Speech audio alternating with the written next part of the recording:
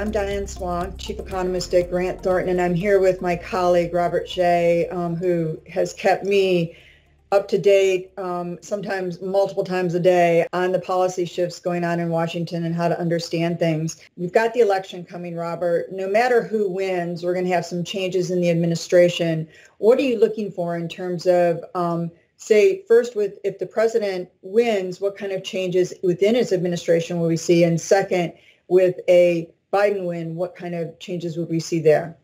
Yeah. Thank you, Diane. It's great to be with you, and I'm enjoying our collaboration. You and I have discussed that the transition planning has been going on for many months. The Biden team and the Trump team, to some extent, are working away at offices in the headquarters of the Department of Commerce to plan for a smooth transition no matter what happens. They're coming up with lists of individuals that they want to staff important positions, vetting to them to ensure that they're ready to go to the Senate and be confirmed as soon as possible. That's what I'll be looking at, is how the new president, whoever it is, will be staffing the next administration. How does economic policy move forward under these different scenarios? Until we get the virus under control, we can't get the economy under control. That remains priority number one, no matter who is elected. Vice President Biden has promised to make that progress. He's promised continued stimulus checks, extended unemployment benefits, an additional $200 to monthly Social Security checks, forgiveness for a minimum of $10,000 per student loan borrower.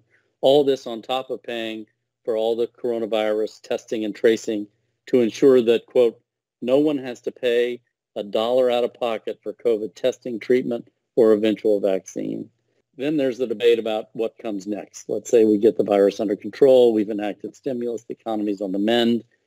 If Vice President Biden is elected, the question is, does he pivot to infrastructure first, climate change, broad tax reform? This is after he's revoked executive orders and certain regulations in the first 100 days. What does he work with his partners in Congress to enact? And I think it'll be a little bit of all those things in the first 12 to 18 months. He's made a major priority of climate change. Infrastructure is part and parcel of climate change, and tax reform has to be part of the levers he uses to enact any part of either of those agendas. But it's a good thing to remind ourselves that even if we're, following a blue wave, the folks who've given the Democrats the majority in the Senate are not going to be of the Green Deal variety. They're not going to be from the progressive flank of the Democratic Party. And that margin is going to be really, really tight. So there'll have to be an enormous amount of compromise no matter what they're trying to get done. I think a lot of people don't understand the nature of what it would take to flip the Senate, and you've certainly educated me on that.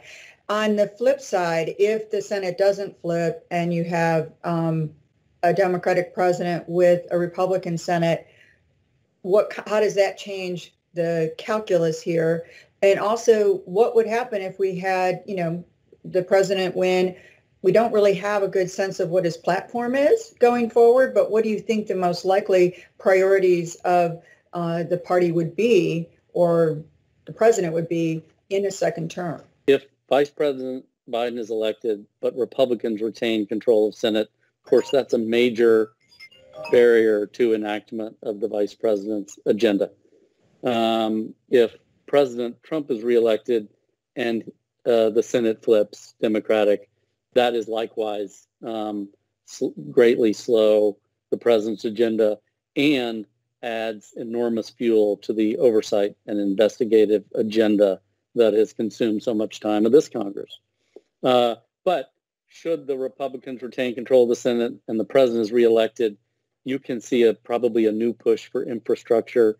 The president has promised to drive greater tax reform to the tune of payroll tax cut, further reduction in corporate taxes. The bipartisan areas of agreement is in America First trade agenda. Mm-hmm. And so I expect President Trump would continue advancing U.S. interests on the trade front and look to reshoring a lot of business interests in the United States. And frankly, though he would do it on a much more collaborative basis with our allies, I think Vice President Biden would have the same goals. What do you think the prospects are of COVID being a catalyst for reforms that deal with not only the inequalities that COVID has revealed, but exacerbated? Well, frankly, I think that depends on how the election turns out.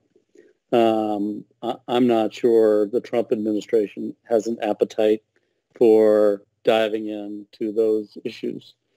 But a Vice President Biden election, irrespective who wins control of the Senate, I do believe will open the door for some systemic review of our policies, find out what programs can genuinely focus on those populations that need it the most.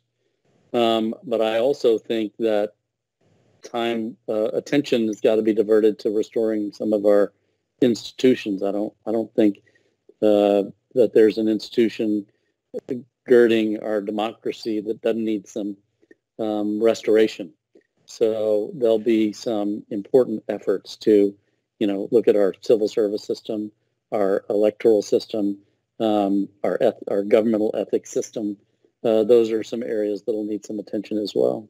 Well, thank you, Robert. I have a feeling the next 3 months are not going to be anything less turbulent and full of information than the last 3 months. I feel like we're all aging in COVID years here, but I'm glad to be doing it with your help because it helps keep me sane and helps me to see where things can go. And I really appreciate what you're doing. Thank you. Likewise. Thank you, Diane. Good to be with you.